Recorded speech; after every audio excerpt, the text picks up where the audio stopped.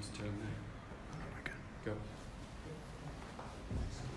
Kia ora everyone. Okay, so the talk's going to be kind of, I guess, two talks, I suppose. So firstly, I'll give a bit of context about some of the work that I do in Antarctica, and a lot of the talk will actually be based on a lot of other people's research. And then after that, once I've talked about some of the challenges we face in Antarctica globally with climate change, then talk a little bit about what we can do to empower the next generation to ensure that they don't make the same mistakes that a lot of us have made. So that's a bit of an overview, and if anyone's got any questions throughout the way, feel free to just put your hand up. Okay, so just briefly, we're going to sort of do a quick intro around climate change. So what we have is a carbon cycle where things are released and then buried and deposited, and at the moment the equilibrium is starting to change because we have added a lot of fossil carbon that has been stored in our sediments that have been buried over millions of years. They're now being released and being burned, and so now we've pumped all of this extra carbon into the carbon cycle, so it's no longer in equilibrium. And so that means that it has to readjust. So what we've got now is we're starting to see, the first time in human history, a readjustment of this equilibrium. And that's why we're starting to see some of these intense and adverse changes in all around the world. And that's going to continue to happen as we continue to shift and rebalance out this equilibrium, which we're at the moment nowhere near. So just to kind of give a bit of context around the carbon dioxide and the challenge that we've got there, what we see, this is the carbon dioxide record from Mauna Loa in Hawaii, which is the longest standing atmospheric carbon dioxide record that we have on the planet. And quite obviously you can see, since it was started to get recorded in the late 50s, it continues to rise, and that wiggle fluctuates year by year with the seasons as trees in fall and in winter there's no longer trees, so they're not absorbing as much carbon, and then also, especially in the northern hemisphere, where you're burning a lot more carbon, you see these spikes, and so that's why you see this seasonal fluctuation of these zigzags with each year as it kind of goes up and down. And so if we go a little bit further back into this record, what we have here is the ice core records from Antarctica. So the blue at the top is that atmospheric record that we have from the 50s, and then the red, you see this significant spike from the ice core record at Law Dome, and then we go further back to Taylor Dome, and we see it's been quite consistent between sort of 270, 280 for the last 12,000 years or so, and then we see this significant spike from pre-industrial, once we started to burn all of this carbon. And so if we go even further back, what we have here is the 800,000 year ice core record, fluctuating every 100,000 years or so, which are the natural cycles of glacial, interglacial, or ice age and warm periods. So we see this natural fluctuation over time between about 180 and 280 parts per million, and then of course this significant spike taking us up above 300 for the first time in over 800,000 years, and now over 400, and as you see, that potentially could continue to rise if we don't significantly reduce our emissions. And I like to show this nice image of Cloud Boreas, because he's a glaciologist, ice core expert, and in the 70s he was drinking whiskey in Antarctica, and the way he found out that we could actually measure the air bubbles in the ice cores was he had these ancient ice cubes, and he saw the whiskey started to bubble up, and then he had this idea, oh, actually, we have these fossil records of the atmosphere in the ice cores that we can measure. So drinking can actually give us a great idea sometimes, apparently. So this is what we're working with from a historical record with the atmosphere, and that's how we can kind of use the past to help us inform what sort of pathway we might be looking at and how things are significantly different today than they have been for a long time. So just to illustrate the importance of that carbon dioxide record, hopefully this works. There we go. Okay, so this is that same curve over 800,000 years with the carbon dioxide, and what you see is when you match the temperature record with that, it's almost exactly the same. And so we know that carbon dioxide and temperature are very coupled. But what we see at the moment in Earth's history or currently is the CO2 levels at 400, but the temperature hasn't quite caught up yet. So we're not sure how long that might take, but we know for sure that we're going to see some of that change or some of that equilibrium continue to shift with this significantly higher CO2 record. And so that's quite an uncertain future that we have at the moment. So what we're working with at the moment really is we are likely to be committed to a world that's more than 2 degrees based on our current climate policies. It just seems more realistic, which of course means several meters of sea level rise. At the moment, we still have a choice. We can still decide what future we want. And so what we have on the right here are some of the projections that we have. So the fossil CO2 emissions in the top figure, and then temperature in the bottom. And so what we have there is the blue line representing the up to, what does that take us up to, about 2015-ish, I think, and then it gets forecasted into the future. So the blue line is if we aggressively reduce emissions and try to stay under 1.5 degrees, which is probably extremely difficult to do. And then the red line is sort of Trump-style approach, where you just burn everything and see what happens. And you can see that it takes us into a very dangerous world in the second half of this century, and we exceed 2 degrees and then continue to keep shooting up and up and up. And so we'll probably end up somewhere, hopefully, in between those two, much lower at the lower end. But again, the next 10 years, as you see with this curve, really determine if we decide to kind of shoot up in a non-linear fashion, or we can continue to have a sort of a slow and steady increase and then hopefully draw down a lot of that carbon in the second half of the century. So this is the sort of futures that we have to decide as a global community, and what can we do and what options do we have to try and figure out the best pathway for those. So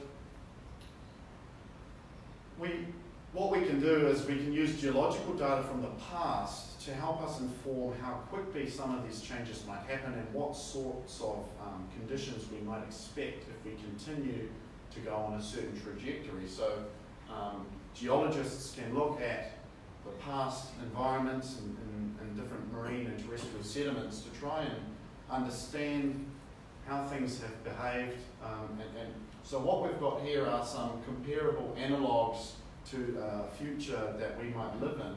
So at present, on the left, we have an intact Antarctica and an intact Greenland, but what we see there is the CO2 has shot up, and it's about at 1 degree of warming from pre-industrial.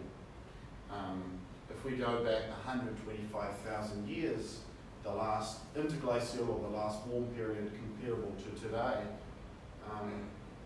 carbon dioxide levels didn't go above 280, but we were at 1 degree of warming, similar to today, but we have 6 to 9 meters more sea level with parts of the West Antarctic ice sheet and parts of Greenland retreating or losing ice mass. So we know that our current system is a lot warmer than that, yet the Antarctic ice sheet and Greenland haven't caught up, or they haven't yet lost all of this ice. So we may in fact be committed to that amount of ice mass loss.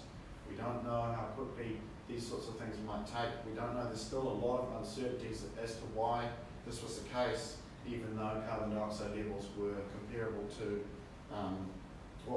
were much lower than today.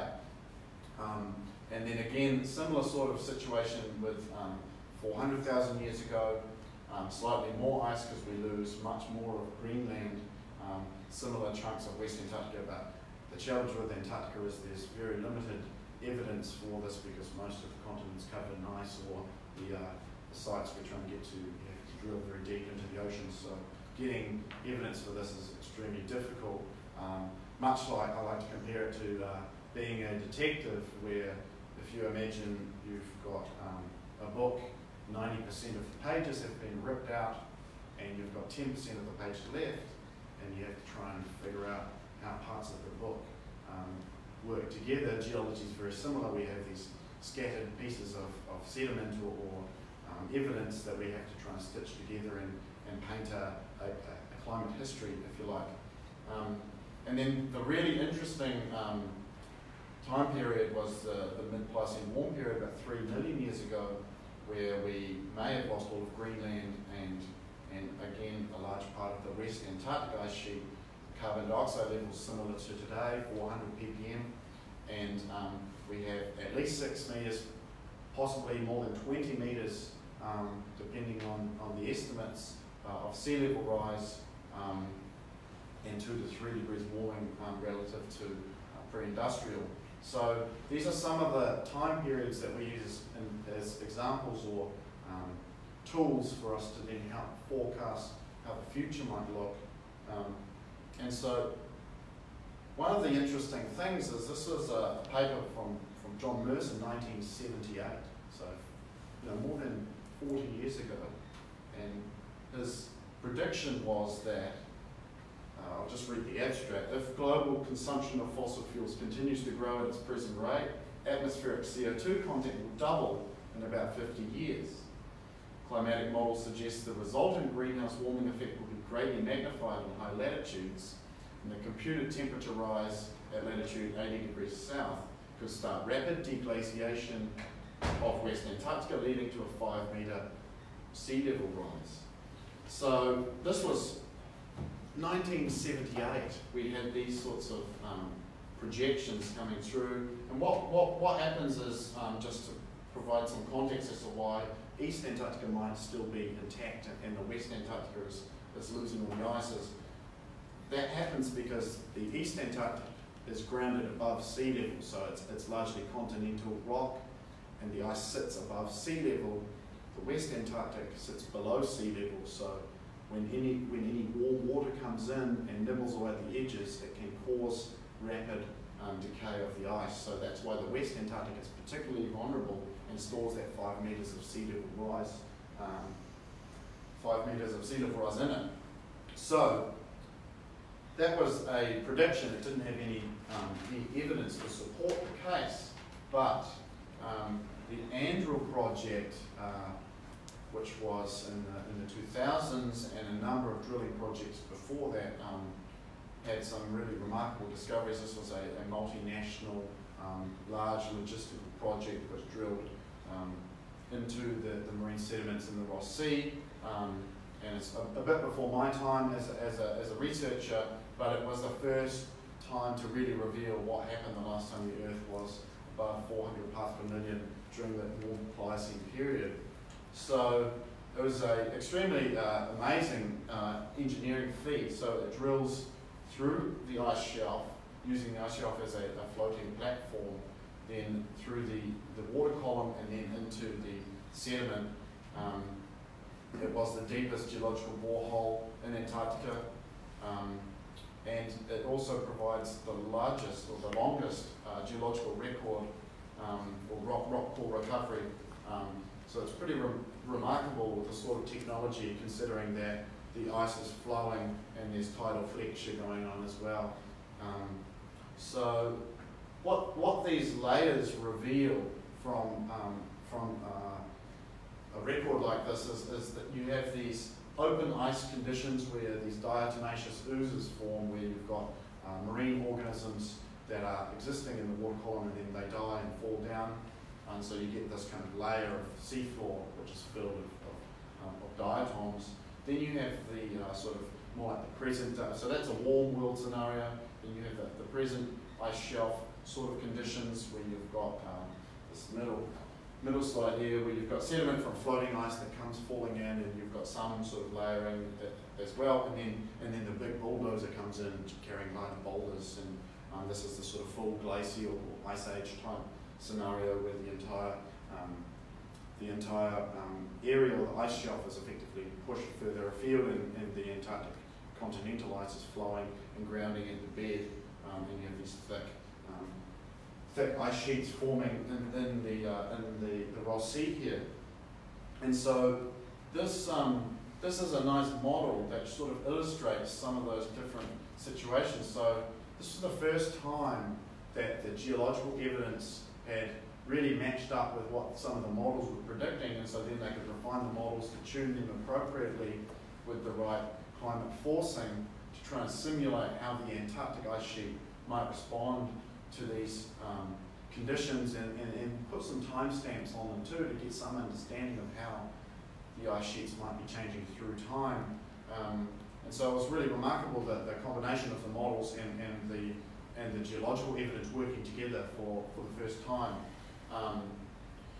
So what then kind of stemmed from that is it gave us an idea of a threshold. So 400 ppm seemed to be the threshold of collapse of the West Antarctic ice sheet.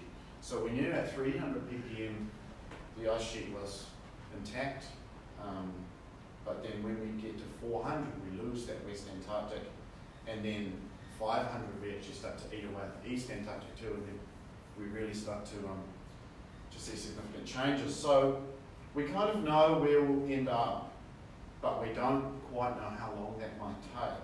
And we still currently don't really know what exactly that temperature threshold is to understand when this irreversible melt might start.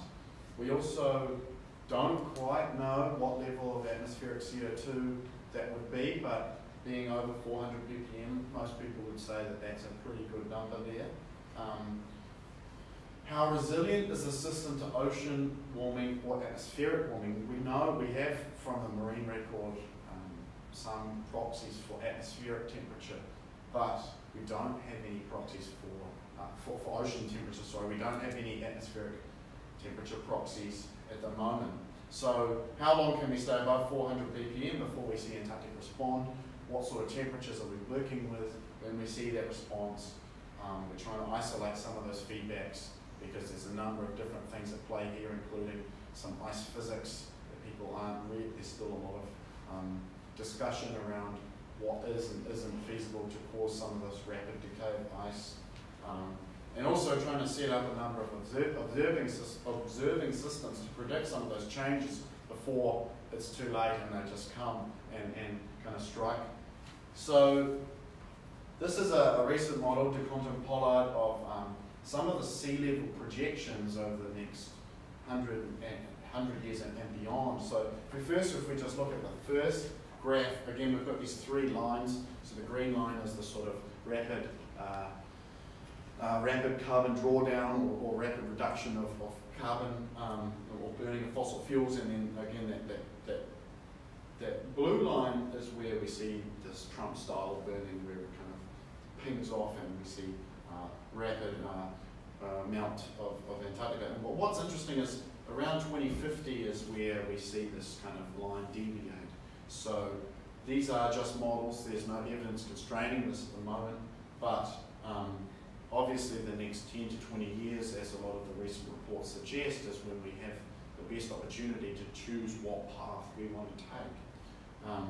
And then if you bring, and so, sorry, these are error bars too, so what we have is we could potentially see, even by the end of this century, upwards of 2 meters. That's an extreme case scenario, 2 meters of sea level rise but the conservative estimates, even if we did stop burning all fossil fuels today, we'd probably get, we're committed to at least half a metre, perhaps more, but there's a lot of uncertainty around half a metre and 2 metres, and so if you're a planner or you're living in a coastal community, having a good understanding about this is a bit difficult.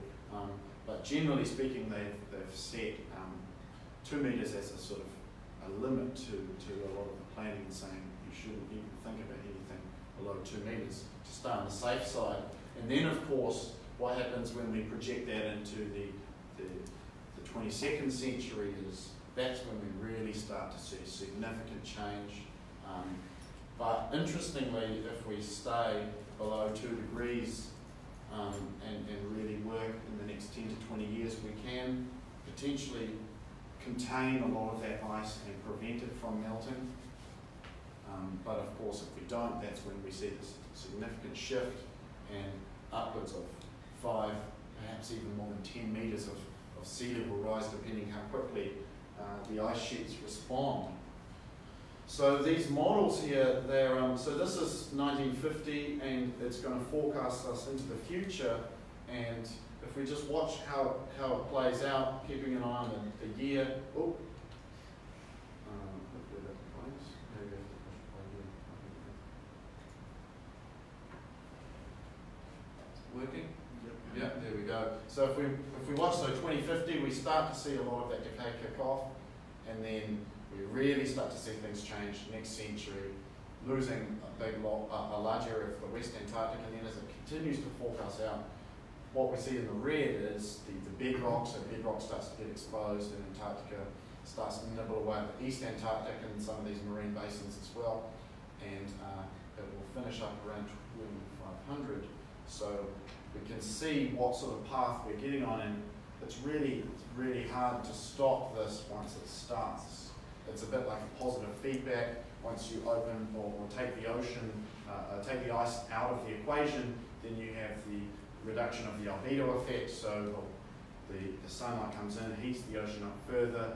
Instead of having the white ice reflecting that heat, the ocean absorbs that heat, and then the ice continues to melt. And so you're committing, once you go past the threshold, you're committing total decay of the West Antarctic ice sheet.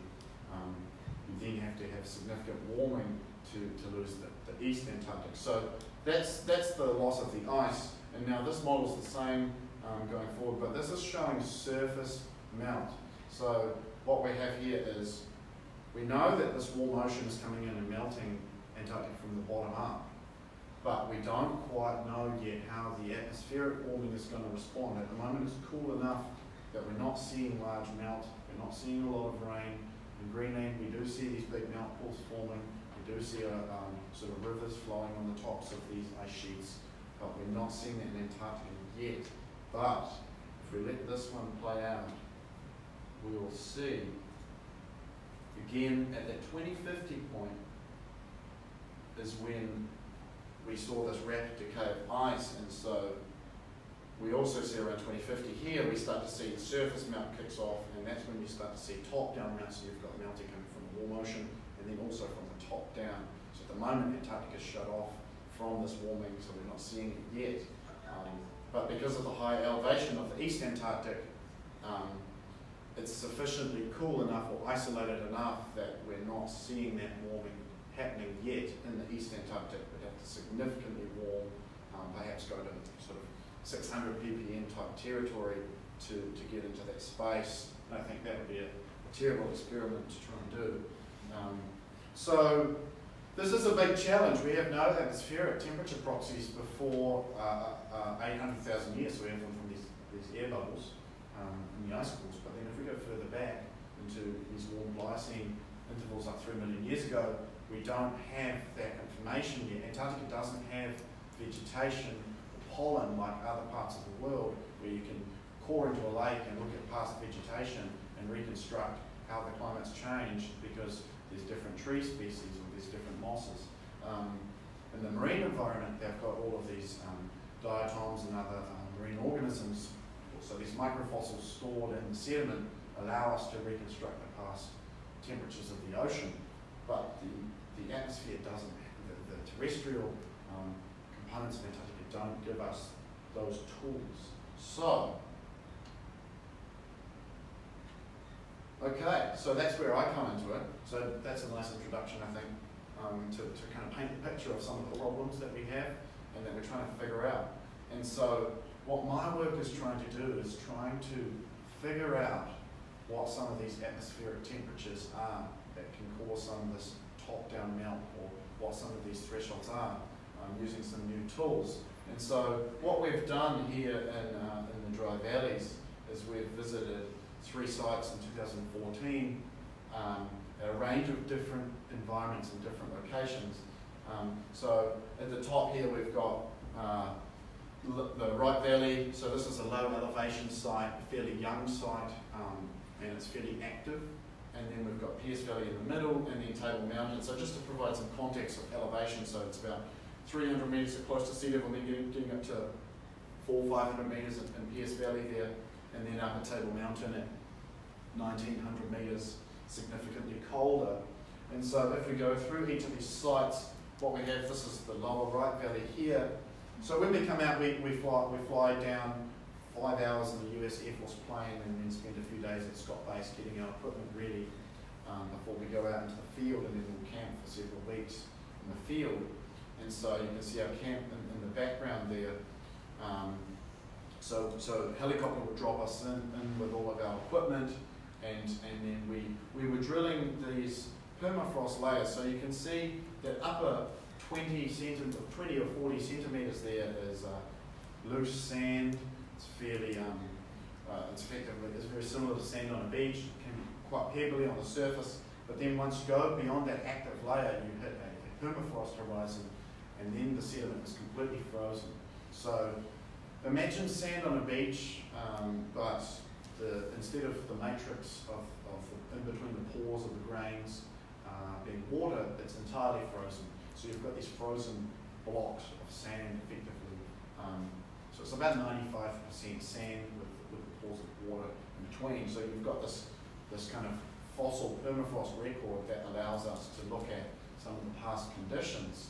And so what we're particularly interested in, while we don't have pollen, we do have bacteria. So we have fossil bacteria preserved in these permafrost landscapes that are indicative of the last time that landscape was unfrozen. So an active layer has active bacteria moving around, existing. Once it freezes, they're effectively locked in time. So we now have a fossil record of the bacteria, but we can't visually observe bacteria like we can with pollen. So we have to look at it from a molecular level, so we have to extract the DNA. So what we do at each of these sites is we are trying to extract permafrost cores to understand what sorts of conditions these bacteria were living in. So we've picked 3 different sites for this exact reason, so we can compare these with modern assemblages. So this is the young, very active site. So what we have in low elevation sites in the dry valleys, ironically, they get quite wet in the summer, so they can become the wet valleys, and you get this ephemeral melt kind of happening over the summer season when temperatures get up above 0, and you see these melt streams forming off the glaciers coming in. So these are actually teeming with life. There's mosses, there's all sorts of different assemblages of microbial life, cyanobacteria on the lakesides, and springtails. They're very small invertebrate flip rocks, so you can see these tiny springtails as well. So it's very active, and it's becoming greener as well. There's mosses and lichens and things starting to form. And this is obviously of significant interest as Antarctica continues to get warmer and wetter. What sorts of ecosystems are we going to see? Are we going to see invasive species coming in? What does that look like? So then we fly up over Blood Falls and Taylor Glacier there. So that's an iron-rich ooze coming out of the front of Taylor Glacier. So we flew over that. And then we arrived in Pierce Valley, which is kind of a moonscape landscape, significantly older than the lower Right Valley, about 120,000 years old, these deposits. So kind of the last warm period. So we've had a big ice age, and then today. So what this environment tells us is that it's been preserved for some time, but not quite as long as the final site of Table Mountain. But it gives us a different elevation and a different environment for us to record against some of these assemblages. And also, as we get older, extracting the bacteria becomes increasingly more difficult because they are further degraded and it's extremely complex. So as we go further back in time, we notice significant challenges with reliable DNA extraction. So that's another reason why we've chosen different timestamps as well as different environments. So as we're drilling, we're pulling, the process is the same at every site. It just gets progressively colder as you move further in elevation. So what happens in Antarctica is with that lapse rate is for every 1,000 meters you get 10 degrees of cooling. So as you go up, it gets significantly colder as you go up in the field. And so we're extracting these short cores. You see these 10 centimeter cores with the red caps on them. So we would pull out a core perhaps 20, 30, 40 centimeters, put it in the core line in there, and then in a sterile way we would chip off each of the pieces of permafrost and then place it in one of these core barrels and then keep them in the chili bins for storage. And so the really important one to contaminate the bacteria, of course, so all of this had to be done in a sterile way. And then what we do is actually, so just to show you how old some of these landscapes are, this is Tafoni. Some of these big boulders get sculpted and abraded by the sand and the wind over time. So literally, sometimes it can feel like someone's picked up a handful of sand and thrown at you. So this is happening over thousands of years to these rocks. So you get these really unusual features forming from the different erosive processes here. So these are just two examples, but as you can see, it looks very much like a moonscape, much older than the active landscapes in the lower right valley. And so this is also really important for us because we want to preserve permafrost for these hundreds of thousands of years so we can be sure that the bacteria is indicative of that time. And so, not with these boulders, I'll show you a slide slightly later about what we do to try and get some age control. So at the moment I've just talked about extracting the bacteria and trying to understand what sort of habitat they live in, but we have no idea actually how old they are. So this is a third site, Table Mountain, much colder, minus 20, minus 30 degrees just on average at about 1900 meters. And so again, same process, extracting the core and putting it in core barrels. But, and so, sorry, we also surface the surface samples from these environments too. So it's important to obviously sample the surface and then also the permafrost to ensure that they're different. If they're the same, it's likely we've had some contamination in the permafrost core because they are totally different environments from today, from when the permafrost was placed. So these are big boulders that have been transported by ice and then subsequently deposited as the ice is retreated, and we've sampled a series of these boulders right next to where we've drilled. And why we've done this is we're trying to understand the age of these landscapes, to understand how old this permafrost is and how long the bacteria have been frozen in time.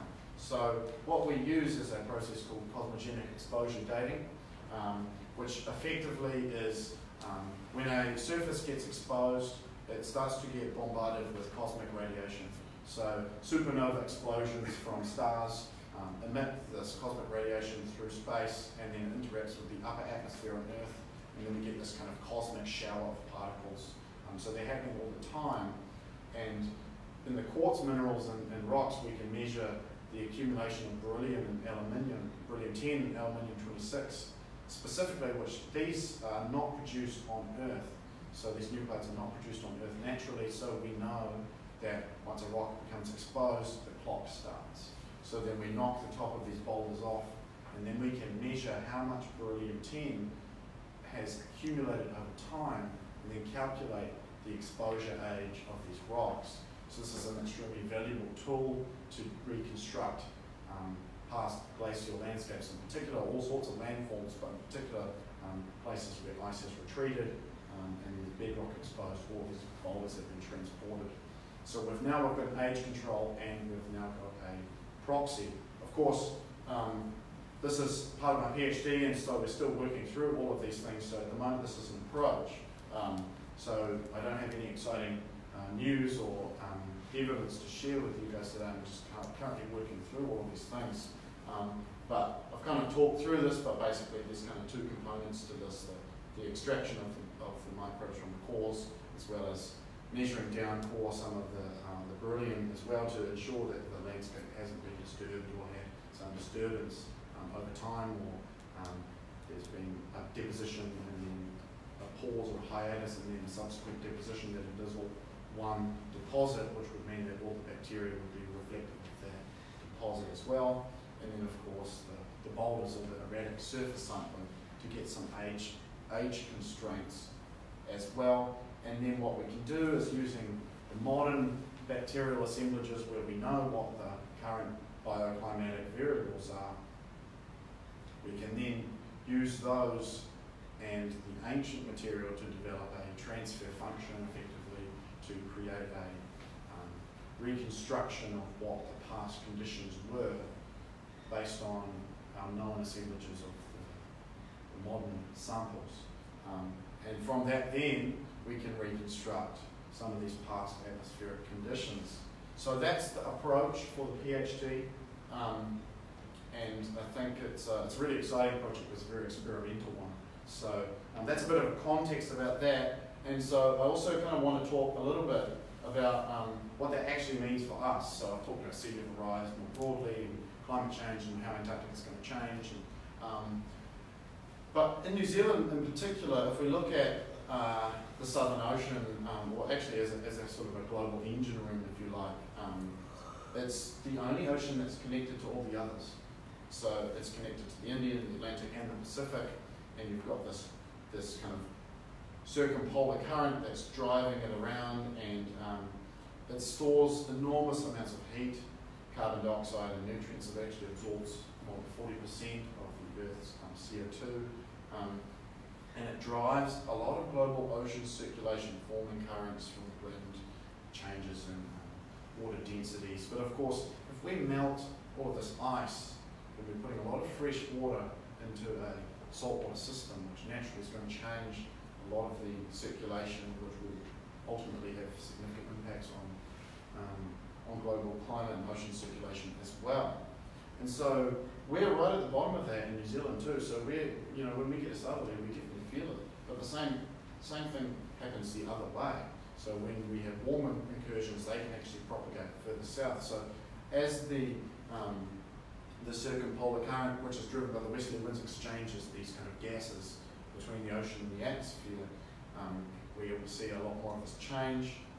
But what happens is, as the kind of the barrier or the boundary weakens, as we see the westerly winds shift further south, where we will see a lot more of the warm propagation coming further south down into the Antarctic, but then also cold water and cold pressure systems, polar pressure systems coming up further north as well. So this barrier between the Southern Ocean and the sort of temperate conditions here in New Zealand will become weaker. So there's a lot of uncertainty around this. Ocean modelling is extremely complex. You've got all sorts of eddies splaying off, and I'm not an expert in that. But we can, for sure, we need to have much more effective monitoring systems and having equipment throughout, so we've got large data sets to understand how this is changing.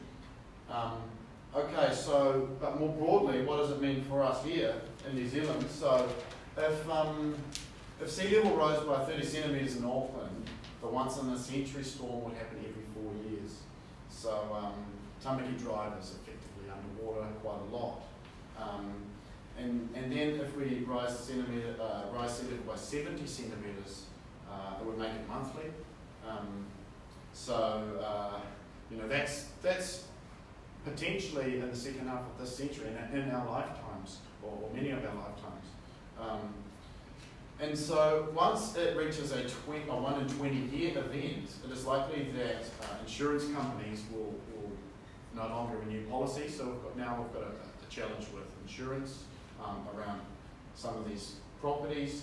Who pays for that? Is that something like an earthquake commission sort of a situation where the government buys back houses? We don't know.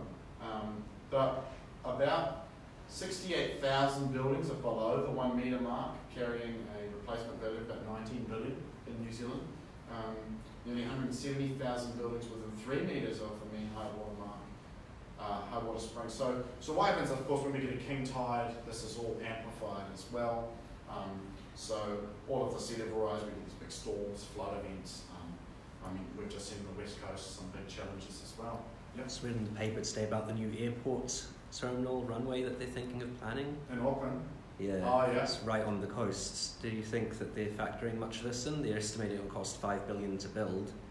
Is that just good money after bad?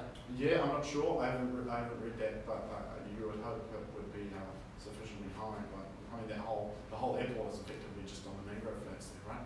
Yeah. So yeah, I'm not sure, but that will be interesting.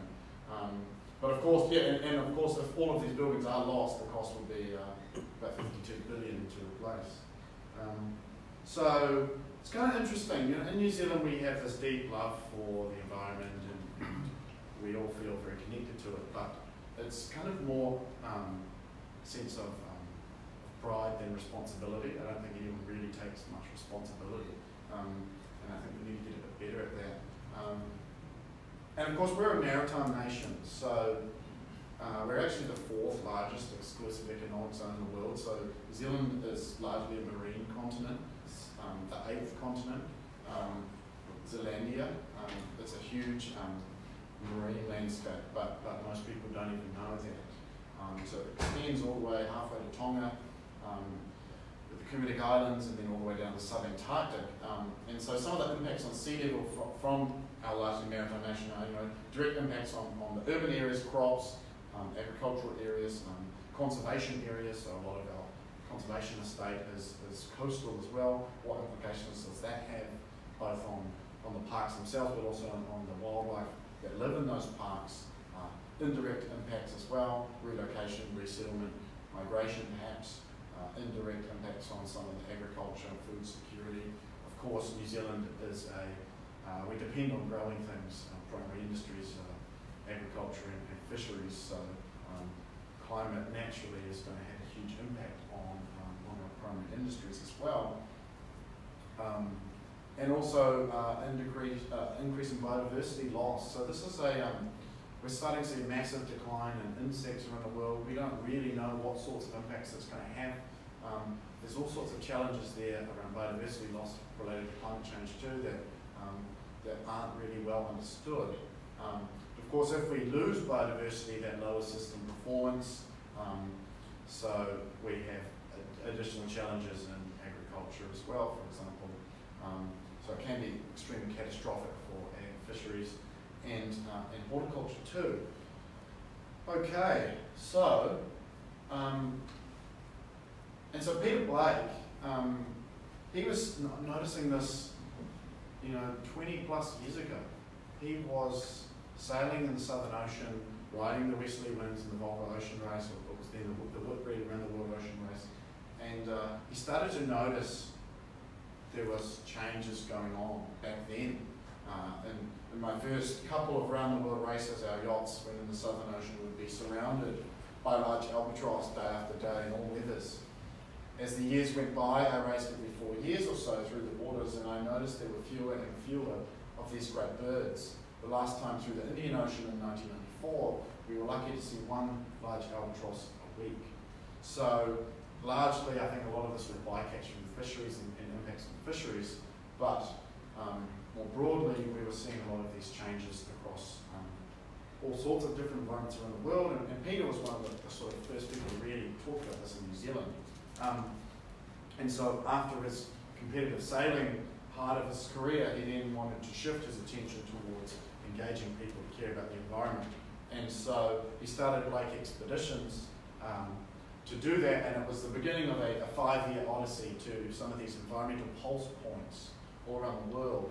And so it started in the Antarctic, and then they went into Patagonia and up into the Amazon, where unfortunately he was killed, but the plan was then to go up into the Arctic and around, and then back into the Pacific.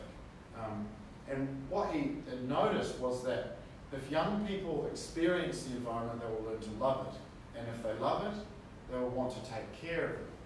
And so that's effectively the essence of what we're trying to do at Blake, is continue Peter's living legacy to inspire environmental leadership in the next generation. So the next part of the talk is we've kind of outlined the nature of the problem and what sort of issues we have, and now this next part is about what we're doing with some young people to try and engage them and get more people excited and actually get some action about what we can do to make a difference and try and curb some of the challenges that we face over the next 10 or 20 years and beyond. So we run a series of experiential learning programs with high school and university age students. So this is Blake Inspire program, used to be called the Youth Environment Leaders Forum. We take 55 students from all over New Zealand each year between the Term 1 and Term 2 holidays, and the whole week is hands-on, fun, outdoor learning exercises followed by workshops, and it's done in partnership with the Ministry for the Environment. So these students come in, they might be the only student in their school that's interested in the environment, and then they've suddenly found 55 like-minded young people, and it really gives them a huge energy boost, a bit like a booster shot, if you like, for environmental change back in the school and community. And so then they develop action plans from the skills that they learn visiting different sites. So this is up in Lee, we learned about marine reserves and ocean health. We kind of tend to have different themes, like climate change, biodiversity, ocean health, fresh water, for example.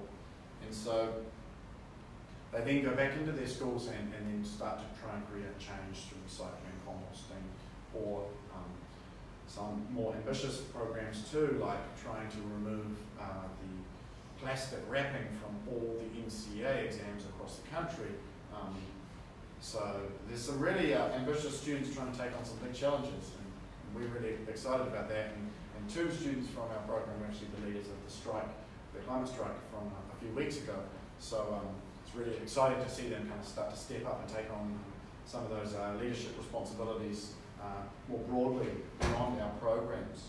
And so this is kind of the beginning of a pipeline of programs for us. So out of those students, they are then eligible to participate in Blake expeditions, where we travel to some of these environmental pulse points in New Zealand with the Navy. So we'll select sort of 15 to 20 of these students for one of these voyages with a team of scientists and other experts doing hands-on science in the field, learning about some of New Zealand's most wild and important places. So of course, throughout some of these expeditions, we have to build resilience. So for several days, we might be travelling in nice blue skies, and then of course we go to the Southern Ocean and come across a nice 8-metre swell, and then you don't see anyone for 24 hours because they're just sleeping in cabins.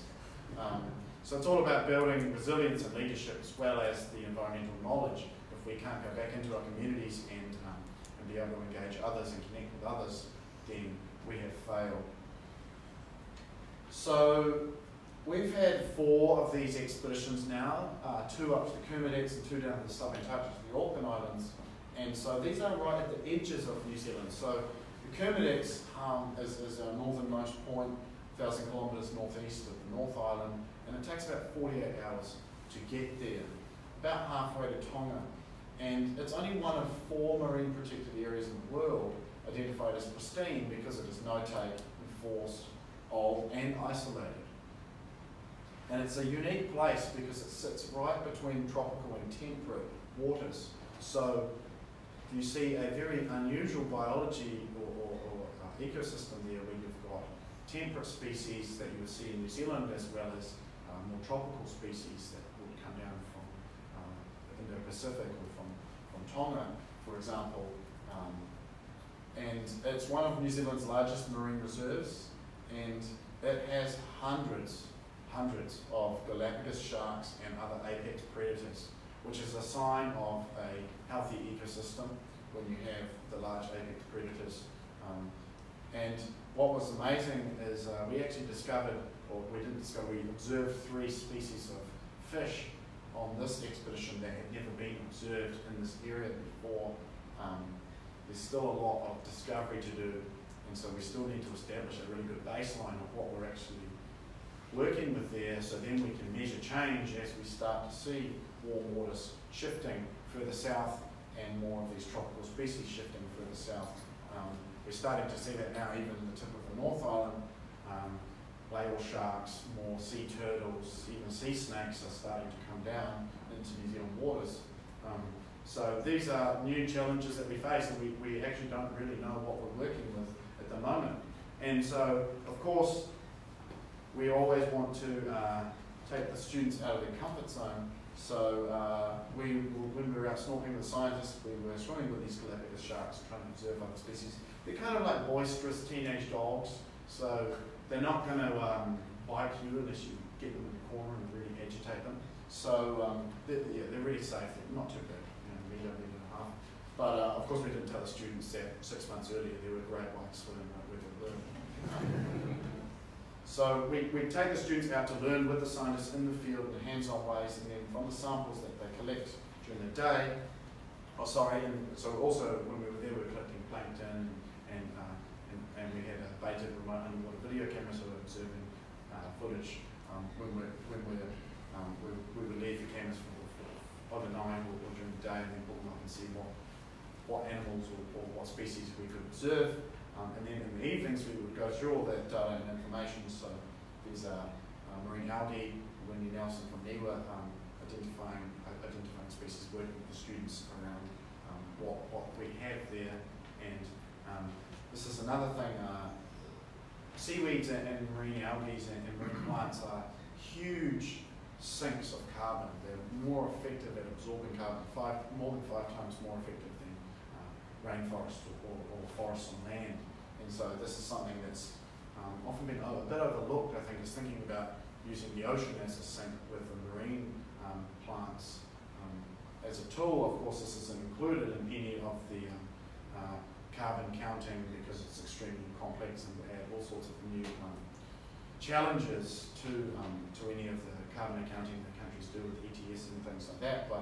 But from a solution approach, I think improving landscapes to have more of these marine plants and marine ecosystems restored again is extremely valuable for sequestering carbon and drawing down a lot of that carbon that we've lost over the last 100 years or so. Okay, and then the subantarctic, the other end. So again, this is the bottom, the other end of New Zealand, where we're right at the confluence of these temperate and polar waters, a bit further south, but it takes about 30 hours to get there from Dunedin. It's described as the Galapagos of the Southern Ocean. It's extremely rich in biodiversity, a UNESCO World Heritage Site, and it's home to some of New Zealand's most iconic species. But because it's so remote and difficult to get to, we actually know more about Antarctica than we do about many of our subantarctic islands. So there's a lot of work to do and a lot of baseline understanding around what we actually have there as similar to the Kummerdex, because how can we measure change in some of these places if we don't know what was there in the first place? And so again, if we think back to the challenges with how the temperature is responding with relation to our increase in carbon dioxide, some of these sites might provide us early warning tools, or if we start to identify change in the biology in some of these places, then we might know that there are other changes coming far earlier than other tools might be able to predict. So again, we're taking students out, learning with the scientists, interacting with New Zealand sea lions and other animals in really unusual places. This is 700 metres inland, high elevation site, and there's a sea lion in the forest. It's really weird. This place is like out of the Dr. Seuss book. The contorted stunted rata trees, amazing, enormous megahertz. And these sea lions, they're in decline. They've got big challenges, as well as the iconic yellow-eyed penguin. A third of their population live in the Auckland Islands. They're also in decline, lowest numbers in 27, 28 years. And of course, New Zealand's the seabird capital of the world, so it's teeming with these albatross, and you can see the megahertz on the cliff there as well. And so, as I mentioned, we're working with the students, with the scientists. They're learning about the science. It's not an observation. They're working and helping out and supporting them. And then every night we will sit down and look through the different samples that we're collecting and help prepare them to then go back to the labs and be looked at when they come back into New Zealand. So that's oh yes, and also we bring teachers on board with us too. So we want to empower the teachers and give professional development to teachers so they can then go back into the classrooms and inspire far more students. So we take teachers on board to interact with us and learn with us as well. And it's an amazing opportunity for the teachers to then go back into the schools and use some of those applied skills from the scientists that they've learned with some of their teaching in the classroom. And as I mentioned in the earlier program, what we also do is we are constantly thinking about when we get back home, what can we all do, what changes can we all make to reduce our impact. So we have a lot of discussions and workshops and evenings in the downtime, trying to help and support the students to come up with plans or ideas. And it might be predator control, it might be freshwater cleanups, planting. There's a number of different things that they're looking at doing. So a lot of the mentoring we do, we don't just run these programs and then finish and let the students go. We're constantly kind of engaging with them afterwards and staying connected with them and helping support them as they develop new plans and goals. And of course, when you take a small group of people, you can only provide a really rich and deep experience for a few. But if you can take the environment into the classroom, then you can empower many.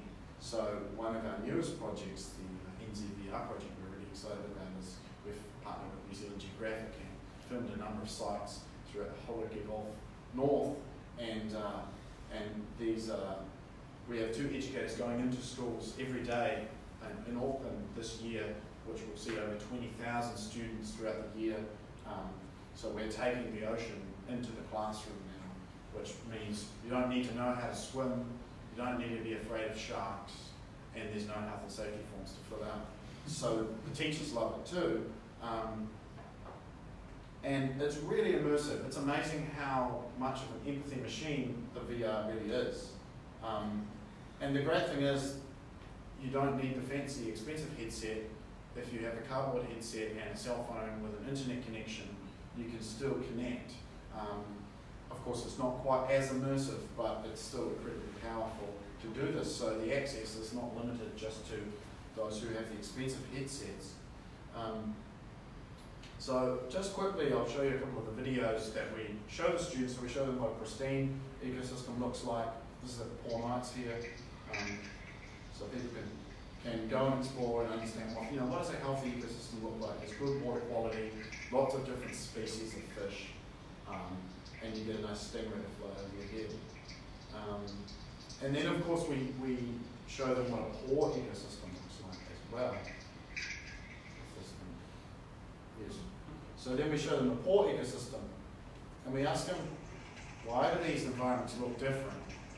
And why might that be the case? So we show a number of different videos looking at fishing, looking at plastic, looking at sediment runoff. Some of these challenges that we face, helping the students understand what some of these differences are. And it's amazing what we've noticed. The students are fully engaged, far more engaged than they would be if they're on a textbook or watching a video in a traditional sense. So these are really valuable new tools that we can use to teach our young people. Okay, and then back to Antarctica. So one of the other programs that we do is our Blake Ambassador program. And so this is for university-age students. So this is Harry Sager. He was in Antarctica in February this year, and he has just released a podcast series, Antarctica Unfrozen. And so there's 10 episodes that he has recorded with scientists and Antarctic New Zealand staff that you can listen to on Apple or Spotify, any podcast listening device. And so he's done an amazing job recording these. And so we also, this is the more than 10 years this program's been going with Blake in Antarctica New Zealand, and we've sent young people down to the ice to work in the field, and then come back and share their knowledge and experiences as well. So it's a really exciting program that we do. So that's kind of an overview of the programs that we run. And then, of course, when we talk about all of these climate problems, people say, well, what can I actually do? This is the important part. What can we do, right? So here's kind of 8 things. There's many more, but these are probably good places to start if anyone had a burning question.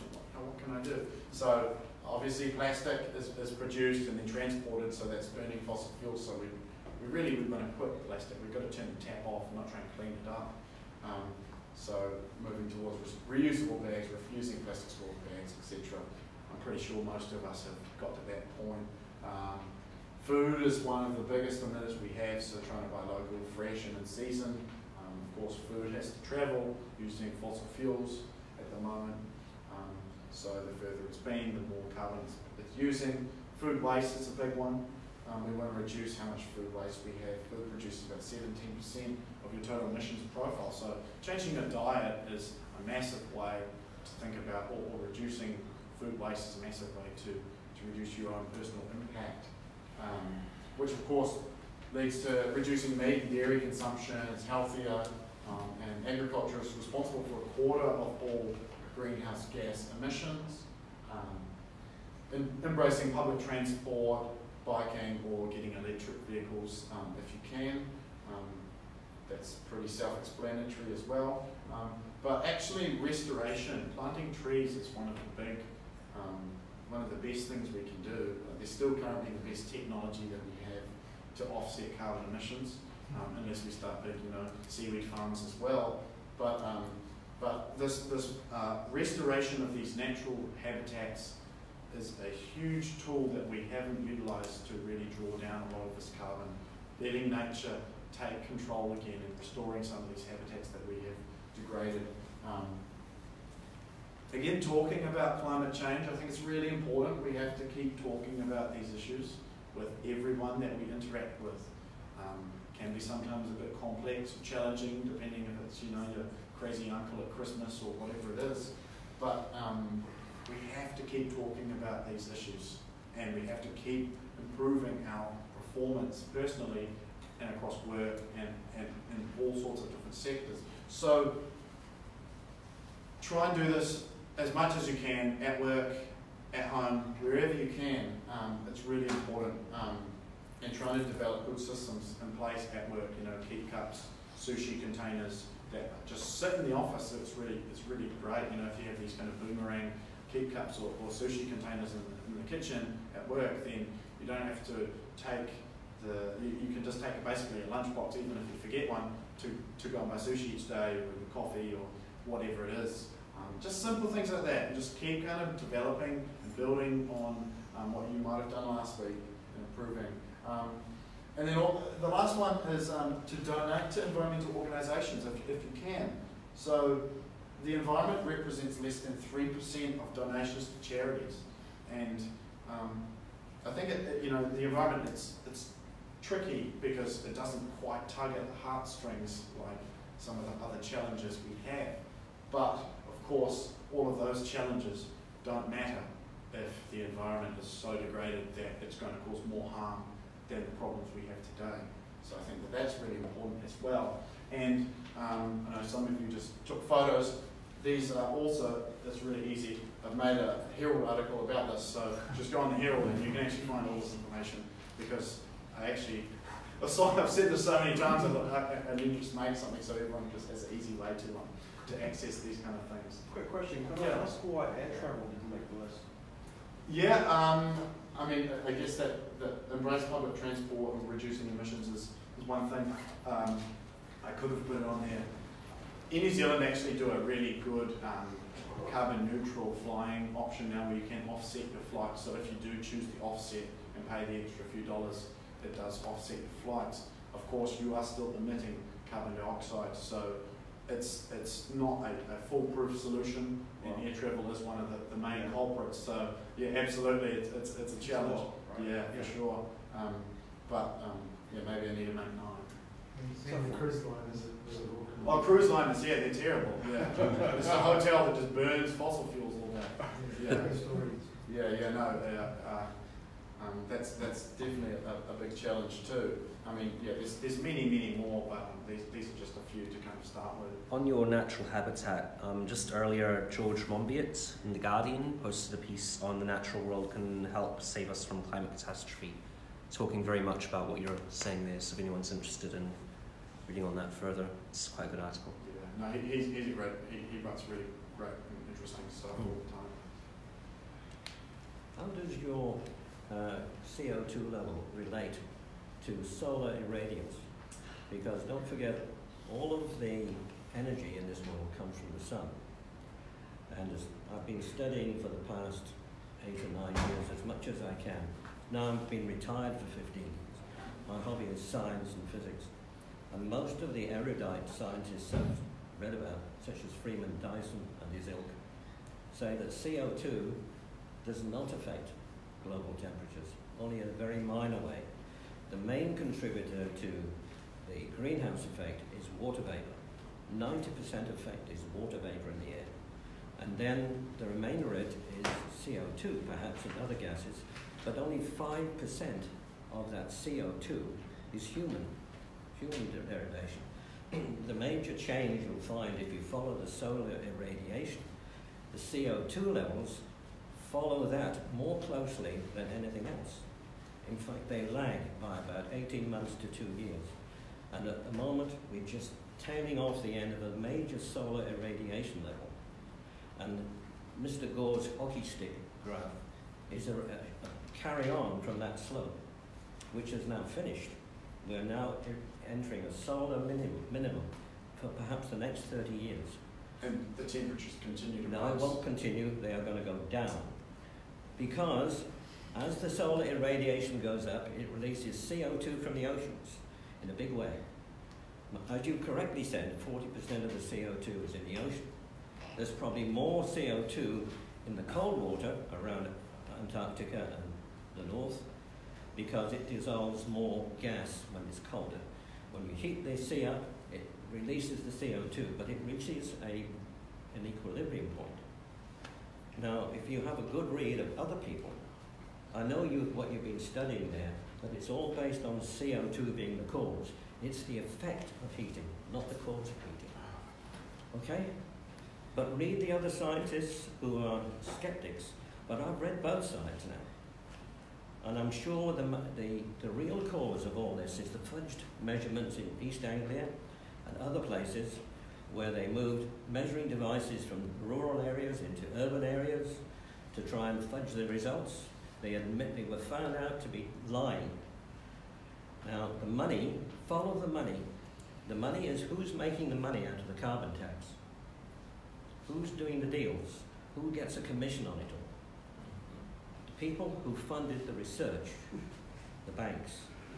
The Federal Reserve of America, which isn't the Federal Reserve, it's a private bank. Can I ask a question, Jacob? Yeah. And there's the Antarctic part, the ice sheet's melting. You said the big unknown is we don't know, how fast things will happen. The rate is the challenge. We know where we're going, we don't know the rate. Exactly, yeah. And I just wondered if you can tell us a little bit about what we know about the past, so the last 20,000 or whatever it is years, the last ice age maximum, whatever it was, 25,000 years ago. We know that sea rose in that period, right, it's stabilised about 8,000 years ago currently, or whatever it is. Yeah, sort of 7,000-ish. Yeah. Right. Yeah.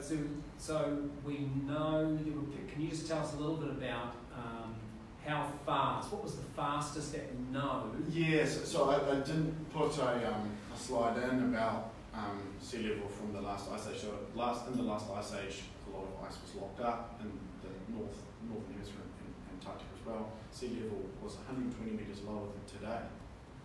And as that ice has melted, obviously the sea level's gone up, and there has been periods of very rapid sea level rise during this time.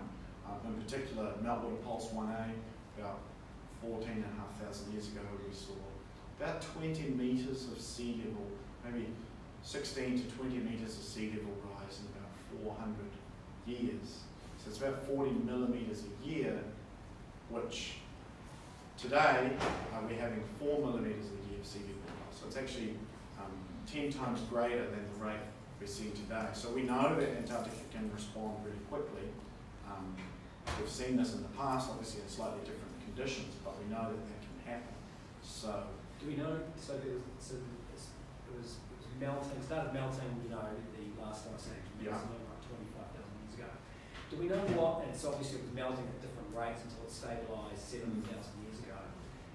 Do we know that blip you're talking about, where it sort of accelerated for 400 years, 20 metres over 4 centuries? What is that? What you said? 400, yeah. Yeah. Okay. So that's a lot. That's a lot, isn't it? In Yeah. a lifetime, that's a very. Oh, for sure. You know, yeah, that's 4 metres in a lifetime, effectively. Yeah. Yeah. Do we know why it accelerated for those 4 centuries? It's not well understood. So again, that might be just the point when you get hit one of these tipping points or these thresholds where you get to a certain temperature, you start to see this.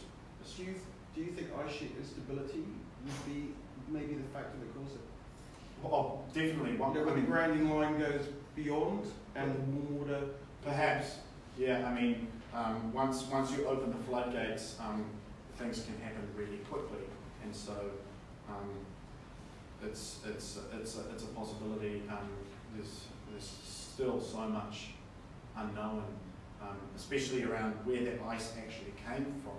So with this pulse, we don't know very well where that ice came from. Was it from Antarctica? Was it from the northern hemisphere? Still very poorly understood, and so we need to collect more samples from. Basically, the challenge too, right, is in the middle of the Ross Sea, where potentially some of that ice came from.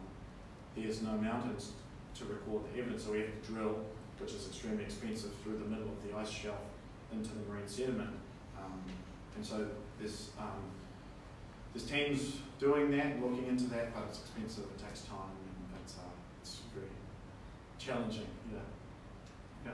Jack, my question is about what you know about the Thwaites Glacier. Yes. Which is, it may not be your subject area, but it's being seen recently. It's in the news that it's kind of hollowing out underneath. Yeah. And at risk of breaking up. Is that any part of what you've been looking at? No. So that's not my work, but obviously aware of Thwaites, because Thwaites is one of the sort of the most concerning glaciers in Antarctica at the moment.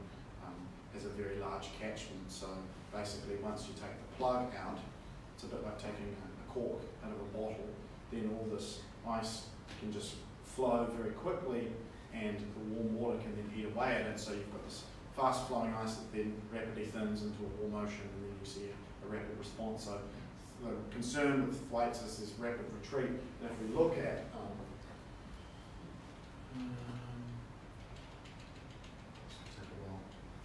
The bedrock beneath Thwaites is below sea level, right? yeah. Do you know how deep below sea level is that surface bedrock get? I'm not sure off the top of my head, sorry, but if we look at those really vulnerable parts of the West Antarctic, yeah, here we go. So if we look at the vulnerable parts of the West Antarctic, where's the mouse?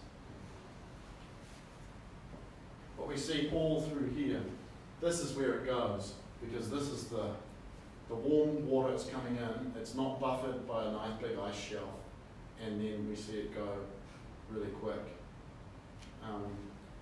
But where we see what happens is in the Ross Sea, which will happen a bit later, once you take the buffer out or that plug, that's when you see rapid retreat of the Ross Sea, but that kind of happens later, so we can just play that through again. yeah. When West Antarctica melts away in the future, do you think like the onset will be caused by larger El Nino Southern Oscillation events, like the ones that happen every 20 years? Do you think that'll be like a major driver for sea level change, or that'll be negligible or not? Those are sort of, they will have sort of shorter term impacts, but the challenge is differentiating short-term variability from long-term trends. So long-term trends, which we've seen increased temperatures, they're going to probably have much bigger impact, but no doubt they'll have indirect impacts on some of these other phenomena like El Nino, La Nina, and these sorts of things, shifting westerly winds, so especially in that southern part of the Pacific waters, or the part of the Southern Ocean connected to the Pacific. What sort of climate does it take to rebuild the West Antarctic ice shelf? Thousands and thousands of years. If it's at 280, is that not cold enough? Does it have to go colder yet to do the rebuilding? Do you see what I mean? Yeah. So, I mean, firstly, growing ice is really hard, but melting is really easy. So we don't want to do that. But seems like 280 is a stable level, right? With the temperature that can cause some waxing and waning, but not rapid decay or significant loss of the West Antarctic. But as to and then in the interglacials, obviously at 180, then we have significant cooling, and then a lot of growth of the ice sheets further too. Yeah, I'm not sure. Yeah. You spoke. You had some 8 ideas for ways that people could personally help and cause. What kind of more major policy changes do you think are necessary to actually make a difference? Yeah. I mean, personally, I think we should have an incentive for electric vehicles. I think it's crazy that doesn't exist at the moment. So we're currently still buying far more combustion cars. The price up front at the moment is a challenge for electric vehicles, but if we can incentivise more people to buy them, I think that's a good place to start. But no one's looking at that yet. I think as well New Zealand, we have a complex emissions profile because we have the biological emissions with the methane, and then we also have the carbon emissions from energy and things. But I think the zero carbon bill is on the right track to setting some targets, binding targets across parties. But as to what we can actually do, or what sort of policy we can actually do, I think incentivising businesses to be stewards and behave more responsibly is a good place to look at, and then putting a price on people who don't behave. So we have to incentivise. That's the only way, but also if people are getting away with it, I think plastic is artificially cheap because it ends up in the water and it harms our wildlife. Carbon is artificially cheap because we then, as taxpayers, pay for the storms and subsequent things. So we need to somehow kind of put a cost on some of these things that currently people are getting away with for free. Yeah. Questions.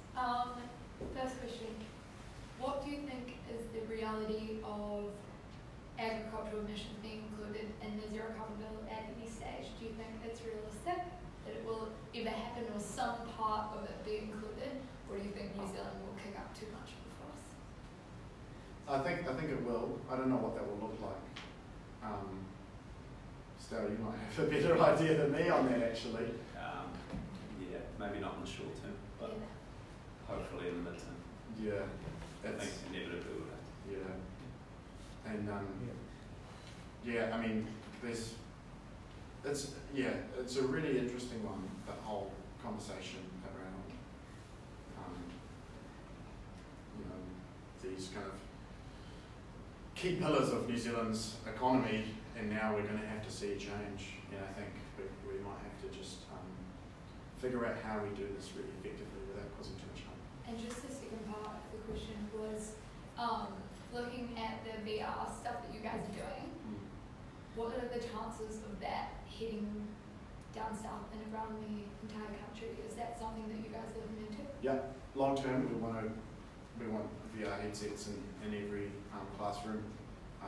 That was Peter's vision. He wants to reach every student in every school. So ultimately we think VR is the best way for us to do that. So long term we want to film a number of sites all over New Zealand so we can go to any biome, marine and on land, and every school in the country has access to one of these places pretty easily. Yeah. Are the links to those films public? Yeah, so if you go to nzgeo.com/VR, there's a full suite of 360 videos. You can look on a tablet, on a phone, or on a desktop, and then if you have the cardboard headset, you can flip it sideways and go into VR mode as well. Right. Yeah. So maybe publish those afterwards on the Yeah, I'll send you the link. Should be great. Yeah. I've got a random botanical question. Just your slides on was it the Auckland Islands? Oh, yeah. Is that what's the main forest? Is that the beach or is that something It's else? rata. It's rata. Right? Yeah. There's no beach down there at all? No ficus? No. No? Okay. Which, it's interesting because obviously in the Antarctic there is, if we go further back in time, we do see these beach leaves and pollens, but in the Auckland Islands it's largely rata forest and all stunted. It's the southernmost place that the trees grow actually. Yeah. Have you considered the effect in the end if we manage to reduce carbon considerably, carbon dioxide in the air, how our plants are going to grow? They'll grow exactly the same. No, well, They don't absorb CO2 in the same way, so. They did experiments in Germany in an enclosed environment with trees, so they're simulating the allergen, for example. If we pump more oxygen into the air right now, you'll breathe exactly the same. Anyway. It's the same equation. We could do with more carbon dioxide so our plants grow a little better. One of the last questions. Yes. Anyone last question? Then I think we can draw out the formal part. Maybe we can have informal discussions afterwards. Cool. Come back with the final Any last one? Yeah. Well then, thank you again, Jacob. That was a journey across many dimensions in science through action and a vision or a view into what the Blake Foundation is doing, organisation, training people for the future. So thanks very much for that. And, yeah.